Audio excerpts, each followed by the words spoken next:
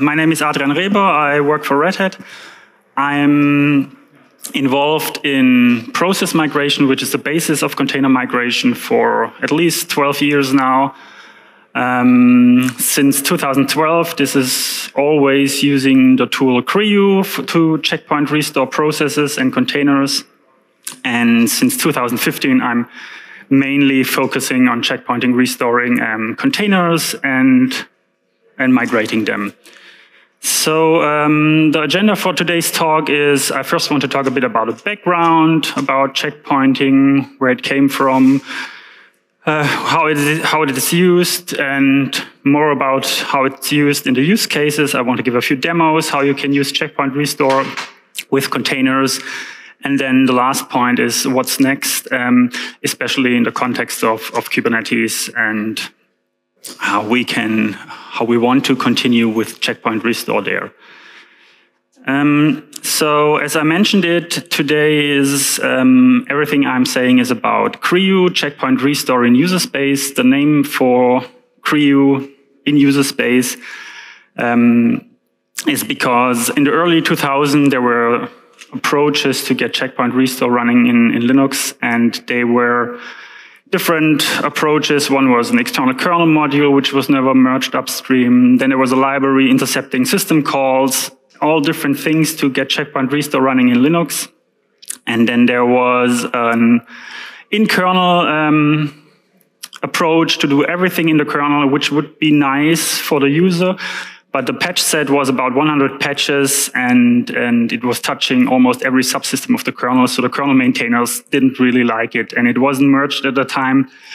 I was working with that patch set at some point, so it was able to checkpoint restore processes with that patch set, with that completely in the kernel that was working. But as it was not accepted, a new approach came, and because the previous was in the kernel, the new one is in user space, and that's how Creo got its name, checkpoint restore in user space. There are multiple integrations of Creo in existing container engines, runtimes, orchestrators, and I think the first one I have to mention is the integration in OpenVZ. The company behind it, they wanted to migrate containers. They had a solution to migrate their containers, but they were using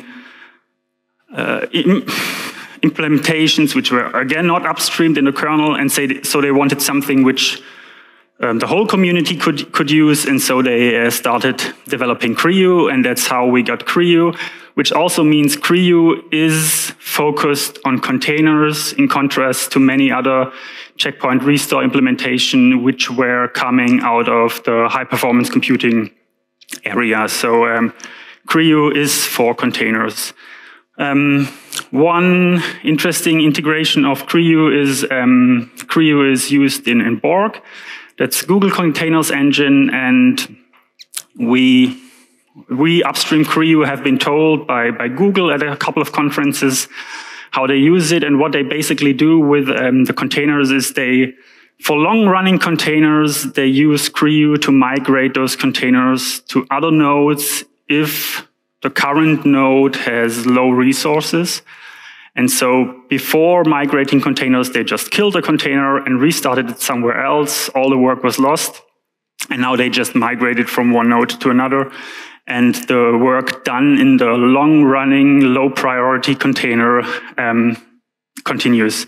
From what we've been told, this is things like YouTube video recoding, things like this, which are running in the background and which have no interactive users. They said they also tried Creo for interactive sessions where people are using, I don't know what, maybe Google Mail or things like this, but the downtime during migration is like 3 to 4 seconds, so it's too much to use it for interactive sessions, because then it would just hang for a couple of seconds, and they don't want that.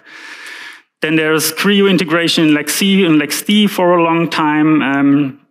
They started very early to integrate checkpoint restore support there.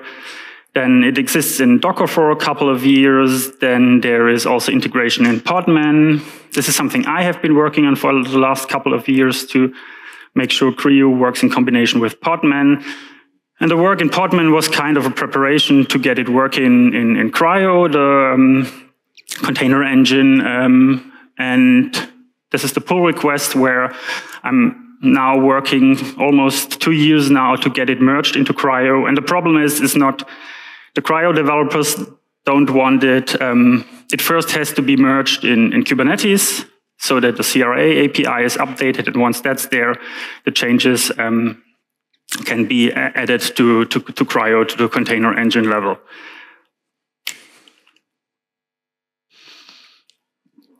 So there's a ticket in Kubernetes. It was opened in 2015, and it was asking for container live migration. And so it's now 7 years that the ticket is open, and it's still not possible to migrate containers in Kubernetes. But my hope is with the work we are currently trying to do, maybe we are getting a little step closer to container migration in Kubernetes. So the current situation is, when I wrote a proposal, I said, now that we can checkpoint containers, what's next? So at the time I wrote a proposal, so to get something into Kubernetes, you have to write a Kubernetes Enhancement Proposal. And so I had an enhancement proposal and a code. It was already to be reviewed and merged, and the cap was merged, and my assumption was if the cap was merged for the release 124, then the code would also be merged for 124, but it wasn't merged until the last day, and so the title is not totally correct, but I have been told that it will be merged for 125, an early merge, hopefully, and so the first link is the cap that was merged, the second link is the pull request to update a cap from 124 to 125. And the third link is the actual code change in Kubernetes to implement checkpoint restore. We are calling it forensic container checkpointing because the idea is we want to start with a very small use case of container checkpointing to not introduce too much changes at the same time.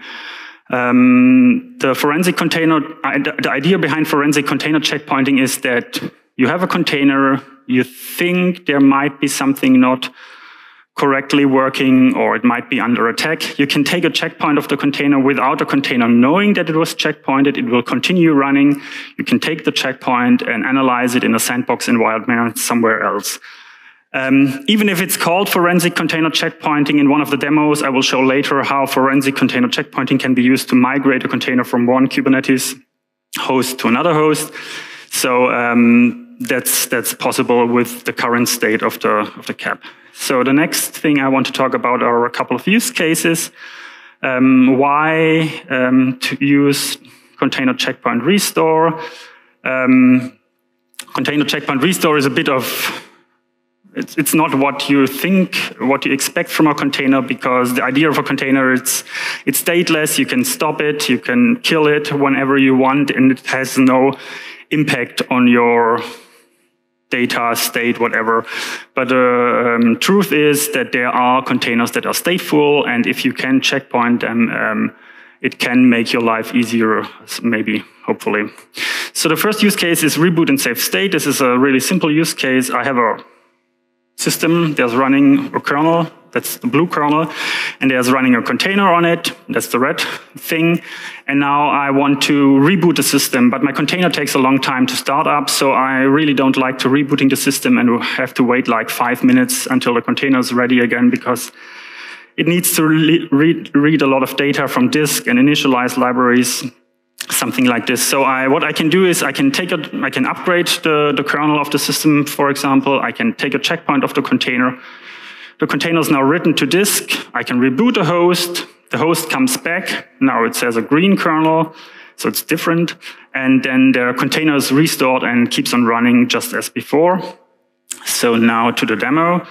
So I'm demoing this using Podman, but for Kubernetes, it would be difficult. I could do it on the Cryo level. At some point, I had checkpoint restore implemented in kubectl drain. So if you do a kubectl drain on your local node, all containers were checkpointed. And on startup, they were all restored. But this was all in previous proof of concepts. So Podman has it working out of the box right now. So that's why I'm showing it in Podman. So I say Podman run my container. It's a really simple container. The important thing, it's a stateful container. So I can access the container by saying, accessing its IP address.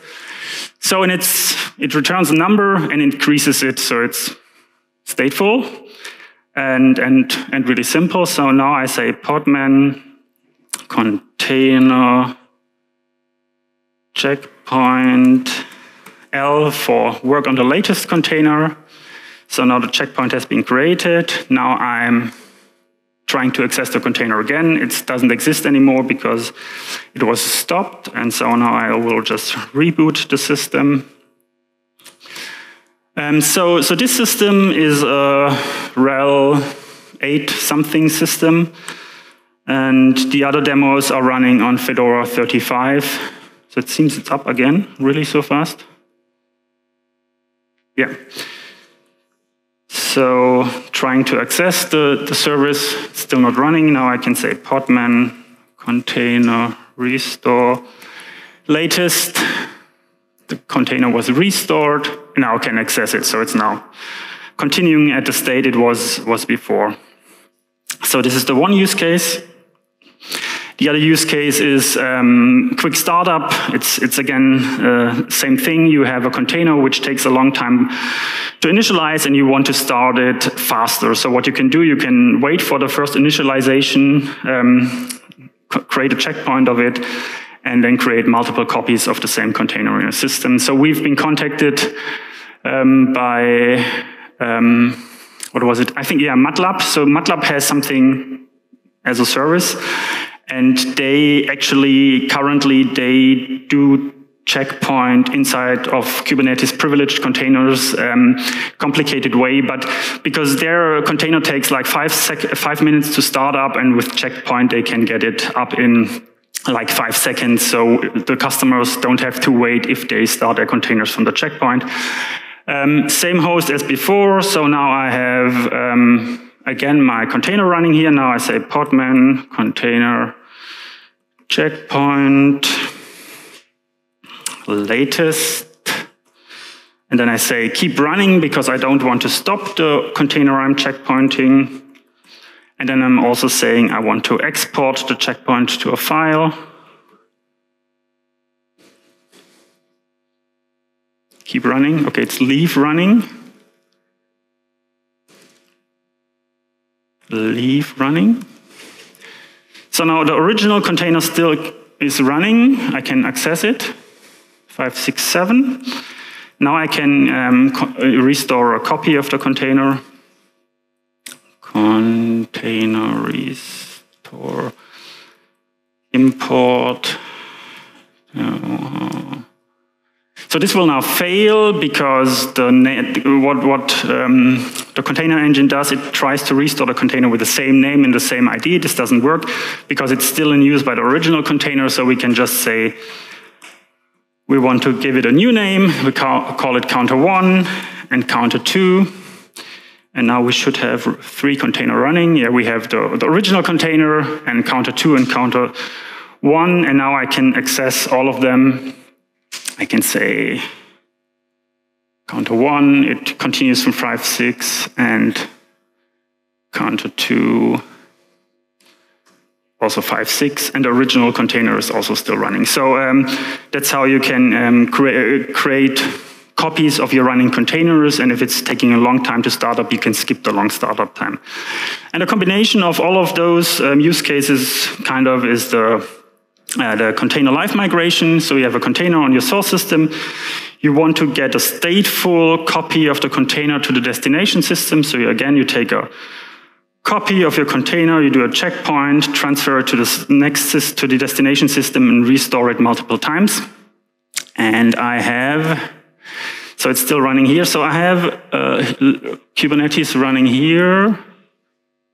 And there's no container running. So what I want to do, I want to run a pod with 2 containers, and I want to checkpoint this container and transfer it to another system. So this system is now not running locally. This is like 1,500 kilometers away, and I want to do a stateful migration of the container from Kubernetes far away to my local Kubernetes in the VM. So I will start this pod. So I just say, I cannot see it, apply, sort of. So now it will probably create the containers. Yeah, so there's the first container. So I have actually two counter examples. So the Wildfly is in Java, and the one I'm migrating is in, oh, interesting. And the one I'm migrating is in Python. So now I cannot, so there's this one, okay. So I can access the container. I can again say curl. And then I say, try to get the IP address. So it's the same thing. It says counter 0, counter 1. In addition, it reads a file which is locally mounted from the host. I can write something else to that file. So the file is on my host, and it's bind mounted into the container, and then it just changes depending on what I have here. So the content of the file will not be migrated because this is specific to the host the container is running on, but the container will be migrated, and the state of the container will also be migrated. So to migrate a container, or to checkpoint a container using the forensic checkpointing implementation. So what we have done is the decision was to make a kubelet only API to checkpoint a container. We haven't extended it to kubectl because the implications of taking a checkpoint are not totally understood yet, probably.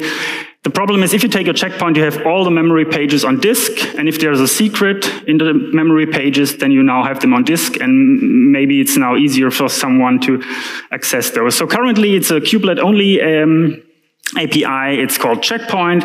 Then we give it the namespace of the container, then the pod, it calls counters, and then we say we want to checkpoint the container counter, and then we tell it to write it to an image called localhost checkpoint test 15. And now it's creating the checkpoint. And if I now look at the images on my local system, I see there is now a checkpoint image in my local image store. And it's 8 megabytes the checkpoint, so it's not a big checkpoint. And now I can just log into a registry, and then I will push the checkpoint. It's called 15. No. 15 and 15. So this will now push the image to a registry. And it's pushed. And now so this is now the remote system, Fedora 2, and now I'm switching to Fedora 1.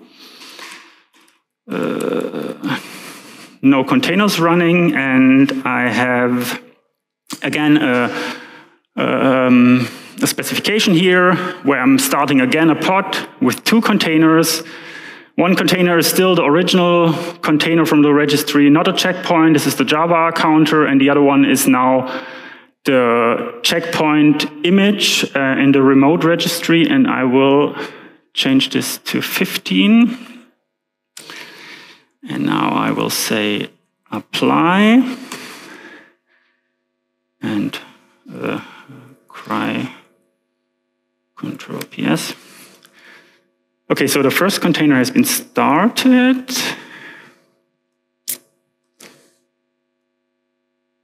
Now it's probably pulling the checkpoint image. Come on, do something. Ah, okay. And so now I see it has created the second container. This should be from the checkpoint. And if I now access this container, now it's called FE6F.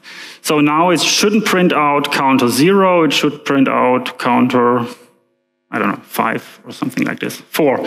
So, and this is again, the prefix is coming from the local file here, which is on the system.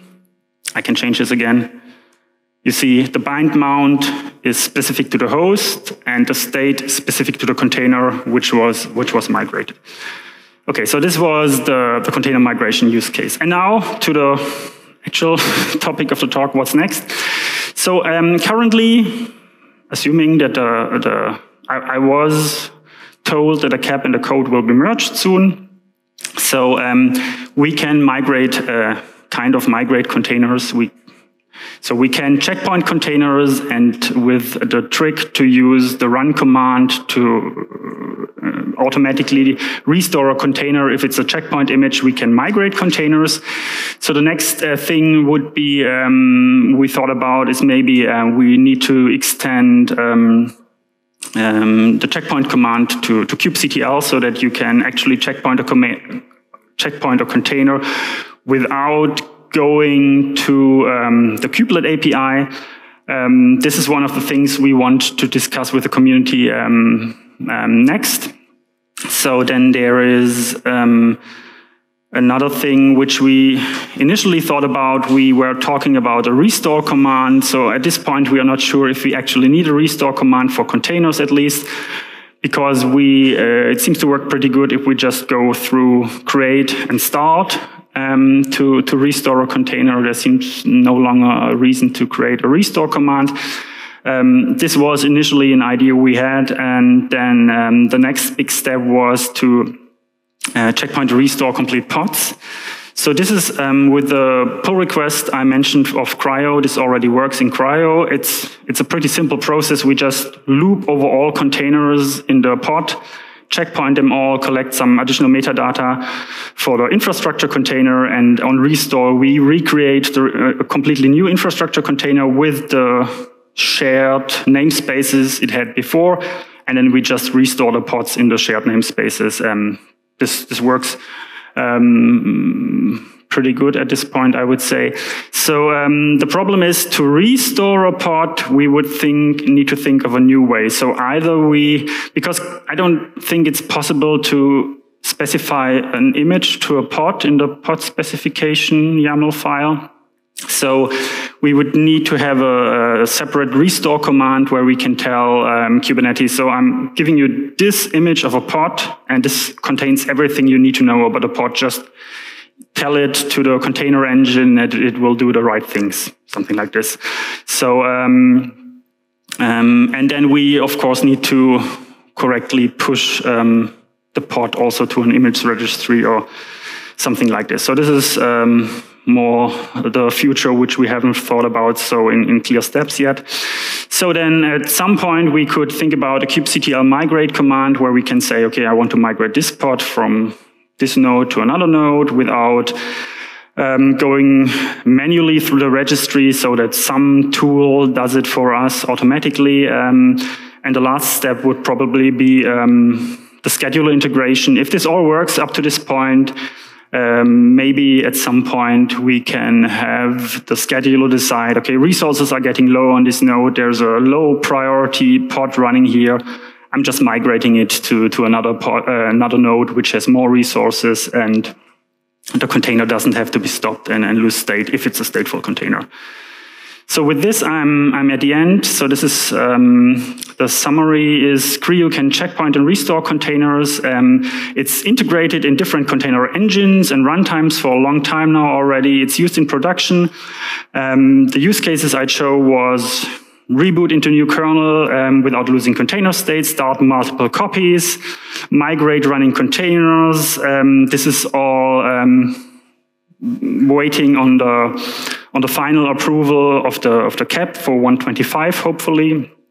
And currently we are restoring using the run or the create and start command. Thanks for your time.